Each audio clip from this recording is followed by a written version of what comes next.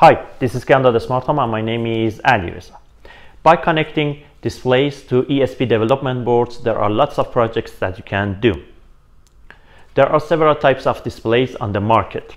Among them, LCD displays with individual characters on a screen can be chosen, mostly because of their cheap price. In this video, I'm going to show you how to connect LCD character displays to ESP IoT-dev boards by using ESP Home and Home Assistant, and then how to use them. Before going further, please click the subscribe button if you haven't done yet, as it motivates me to upload more videos. Stay tuned.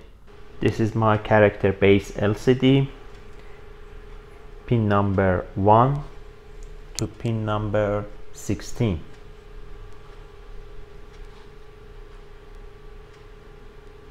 Let's start with describing the pins of our character base LCD display, beginning from 1 to 16. The first pin, which is VSS, is the ground pin. The ground pin of power supply or the ground pin of our development board must be connected to this pin. The second pin, VDD, 5 volt DC of power supply or 5 volt DC pin of development board must be connected to this pin. Have in mind that this device works with 5 volt DC. The third pin is VEE or V0, controls the contrast of the display. By connecting this pin to a potentiometer and then ground, you can adjust the contrast of the display. Pin number 4 is RS pin, register select pin. This pin toggles among command or data register. 0 sets it to data mode and 1 sets it to command mode. Pin number 5, RW pin, is read or write control pin. This pin toggles the display among the read or write operation. Pin number 6 is enable pin. This pin should be held high to execute read and write process. Pin number 7 to 14 are data pins. And the last two pins, 15 and 16, are related to backlight of the display. 5 volt DC must be connected to anode pin. By adding a potentiometer to pin number 15, you can adjust the brightness of backlight. And ground must be connected to cathode pin of the display. Let's start wiring the display and connect it to ESP development board. As I mentioned, this display needs 5 volt DC to be used. This pin is 5 volt DC pin of my development board. I connected it to the red line of breadboard, and this pin is ground. I connected it to the blue line of breadboard. Connect the first pin of display to ground, second pin of the display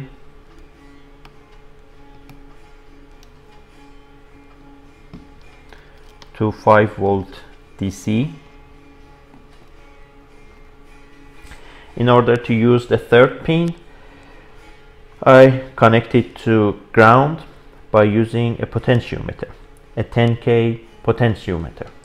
Potentiometer is a 3-terminal variable resistor. The resistor value between the two fixed terminals is fixed. The third terminal is connected to an adjustable wiper, and the resistor value between the third terminal and each of the fixed terminals varies.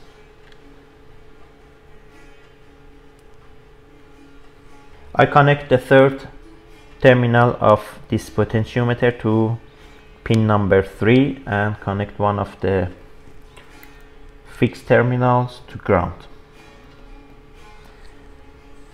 By using this potentiometer, we can adjust the contrast.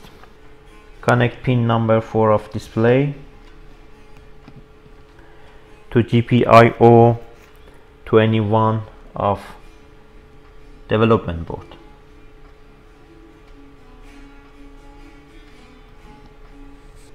Connect pin number 5 to GPIO 22 of development board.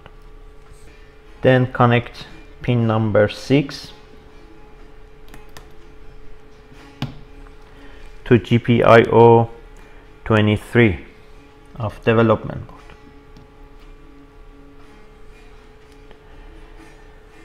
This display has 8 pins as data pins. I use 4 of them. D0, 1, 2, 3, 4, 5, 6, 7. I use D4 to D7 pins in order to connect the data pins to IoT development board. I connect D4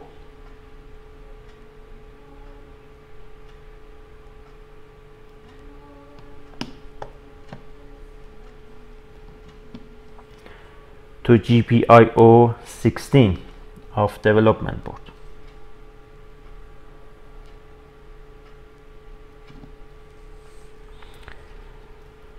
Then connect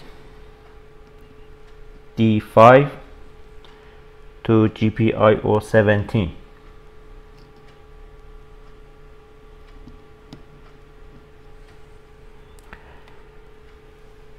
Connect the third data pin, the third data pin, let's say, D6 to GPIO 18.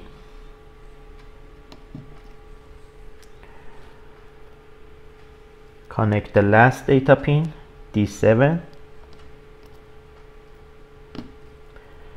to GPIO 19.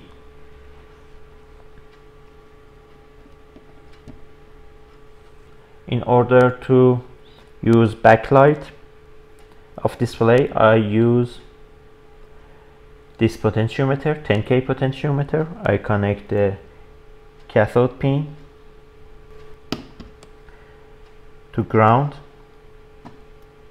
Here this green wire is connected to ground. Connect anode pin, LED plus,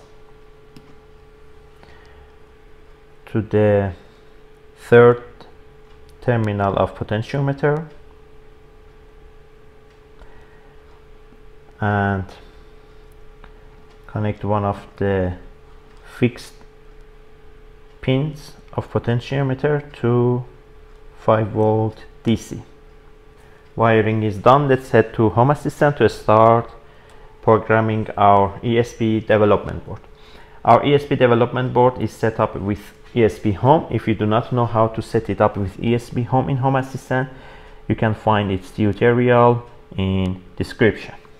In Home Assistant, on the left panel, navigate to Settings, open Add-ons, open ESP Home, then click Open Web UI.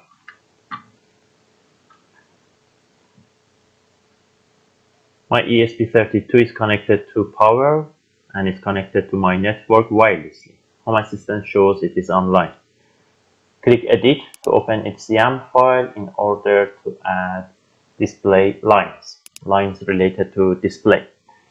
Below Captive Portal, paste these lines. You can find the lines in description.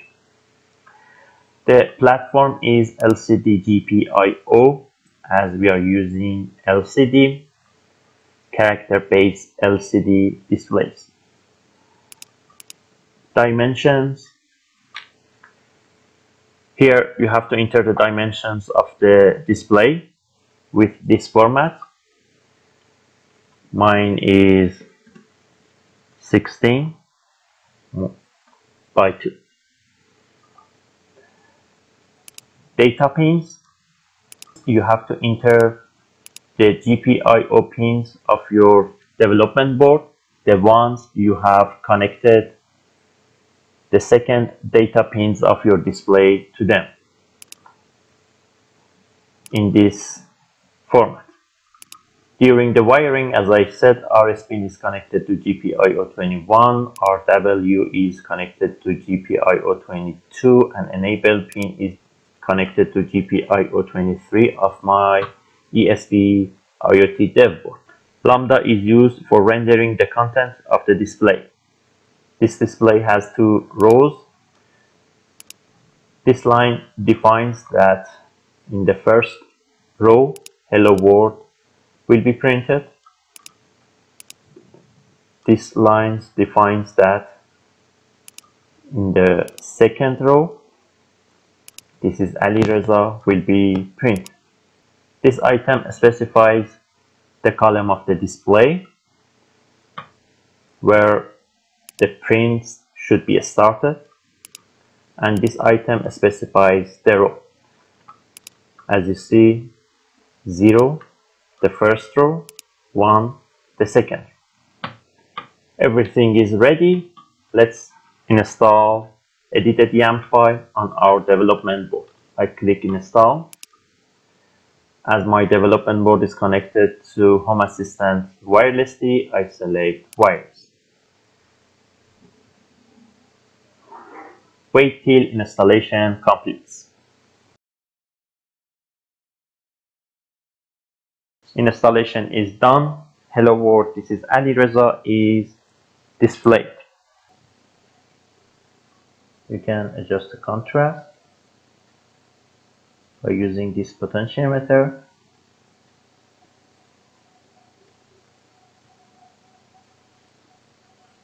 By using this potentiometer, you can adjust the brightness of background.